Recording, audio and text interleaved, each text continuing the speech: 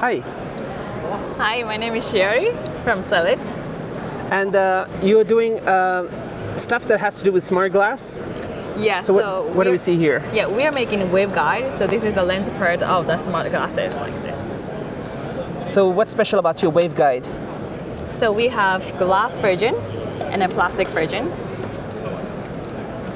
So we have glass waveguide, plastic waveguide. And they have a good efficiency?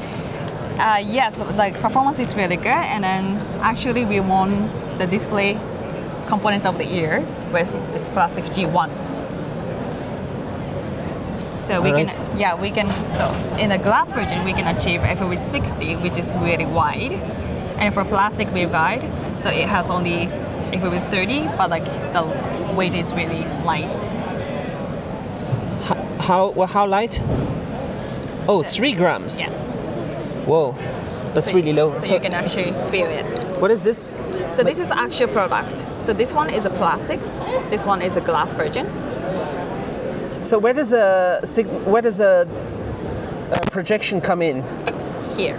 So what is this technology for the projection? So any kind of projector is okay.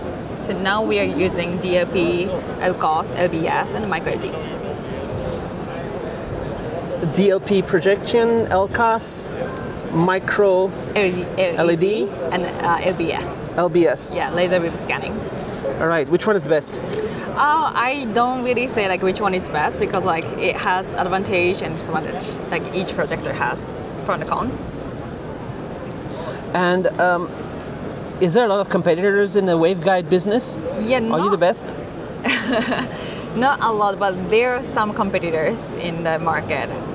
And we said like, you know, the waveguide, the FOV itself is really good in our waveguide. And the idea is that these kind of things should be sold in the millions, right? Should be big quantities. How soon? It's gonna be in 1 year.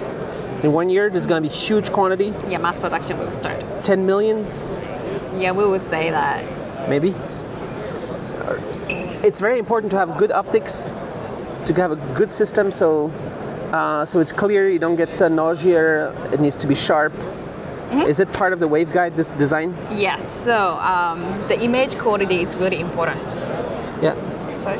No, just to help you to move it around. Okay. Image quality is very important. Image quality is very important, and then you will see the image quality of this waveguide is really cool. Like MTF. Do you think AR is better than VR? It's completely different technology, I feel. So VR is for like entertaining, or use case is completely different from AR.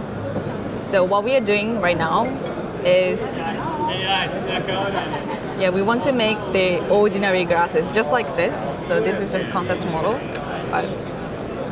So this is the glass that we want to make in the future. So in order to make these stylish, like normal eyewear glasses, we have to have the waveguide because it's transparent, thin, light.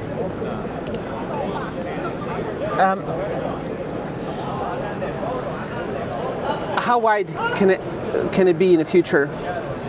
Wide means? What's the widest field of view potentially in the future? Right now, 60. Yeah, it's possible to do more? Mm-hmm. Yeah, we are actually working on like wider FOV, even wider FOV. Like 180? Not that much. 90 maybe? We'll see. Or something like that, yeah. All right. And where are you based? Tokyo. Tokyo? Japan. This is the compact. Can I film this? Sure. Yeah? So people can contact right here. In Japan, there's I